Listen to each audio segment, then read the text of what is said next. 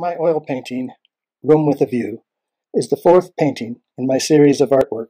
that depict the Grand Teton, which is the tallest peak in the Teton Range with an elevation of 13,776 feet and is located in the Rocky Mountains of western Wyoming. I began my Grand series in 2010, inspired by the Japanese printmaker Katsushika Hokusai,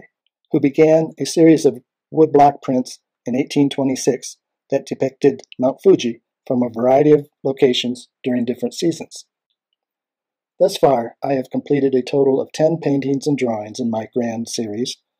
each one featuring the mountain from different locations, often with various charismatic megafauna of the region interacting with it. Each year I hike up to a different location in the mountains surrounding the Grand Teton,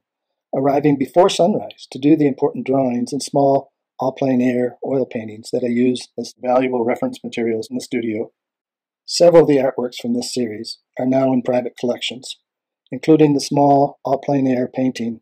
No Place Like Home, that was the preparatory painting for Room with a View. I am honored that 4 works of art from my Grand series have been acquired by prestigious museums, and this particular painting, which, along with its preparatory natural black and yellow chalk drawing entitled Study of an Osprey in Its Nest, was acquired by the National Museum of Wildlife Art in Jackson Hole, Wyoming. A very large drawing entitled The Grand I created using a complex traditional mid-19th century French drawing technique known as dessin à fusain, and this was included in a 2016 exhibition entitled Noir,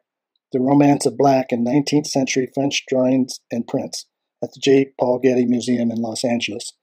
which made me the only living artist in this 19th century exhibition.